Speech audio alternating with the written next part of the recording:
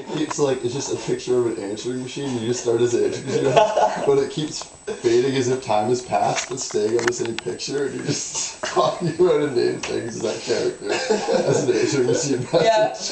Max, just do it. Yeah, do that. Do it like you're calling. Do it like you're calling your son. No, like message. as the answering machine message. Like, oh. just like.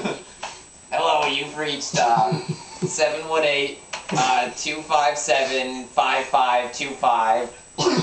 Home of the Bergensteins. If you're Billy calling, or if you're Saul, thank you. I'm not here to answer the phone right now. Usually I am, but you know, you can just leave. I already know your name and phone number. Leave that.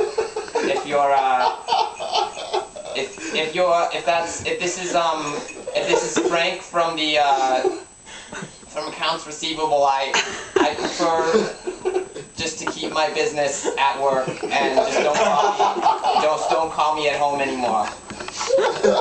And It's sort of merging into like the Boston accent.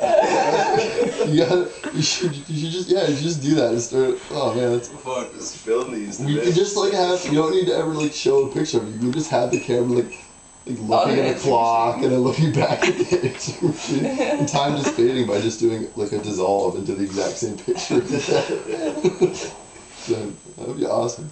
Just like a really long answering machine message. Yeah. It just becomes something that epic movie dies. Really good. Don't call me at home. Just be like, yeah, this is Reader's Digest. Also, just in general, an answering machine message detailing like each person that could possibly be calling you, like what their specific instructions are. It's totally incredible. That's good. That could be the first